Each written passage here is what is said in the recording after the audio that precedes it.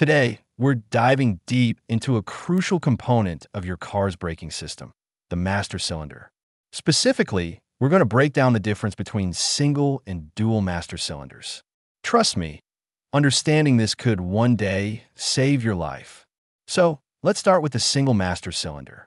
A single master cylinder represents a simpler and older design in vehicle braking systems, characterized by a single reservoir and piston that supplies hydraulic pressure to all four brakes through a single, unified circuit. When the driver presses the brake pedal, this single piston forces brake fluid through a network of lines to activate the wheel cylinders or calipers at each wheel. While less complex and generally less expensive to manufacture, the primary drawback of a single master cylinder lies in its significant safety vulnerability. If a leak or failure occurs at any point within this single hydraulic circuit, whether in a brake line, a wheel cylinder, or the master cylinder itself, the entire braking system can lose pressure, leading to a complete loss of braking power. This lack of redundancy makes single master cylinders a significant safety concern and is why they are predominantly found in older vehicles.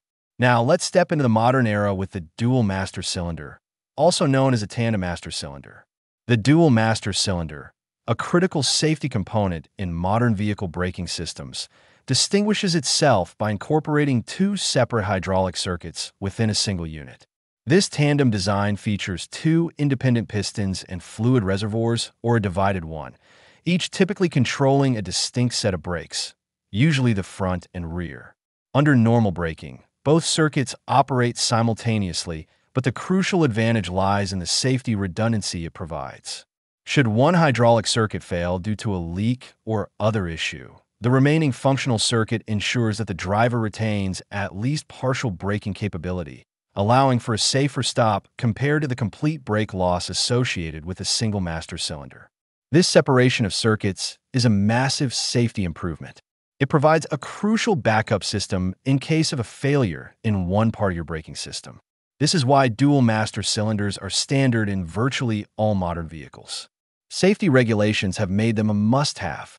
So, to recap the key differences, a single master cylinder utilizes one hydraulic circuit, offering no backup in case of failure, resulting in a simpler and generally cheaper design prevalent in older vehicles. Conversely, a dual master cylinder employs two independent circuits, providing partial braking capability in the event of a single circuit failure, albeit with a more complex and expensive construction, making it the standard in almost all modern vehicles due to its enhanced safety. Ultimately, the dual master cylinder is a game changer in terms of automotive safety. That redundancy in the braking system can be the difference between a close call and a serious accident. So what kind of master cylinder does your vehicle have? Let us know in the comments below. And if you found this video helpful, give it a thumbs up and subscribe for more automotive insights.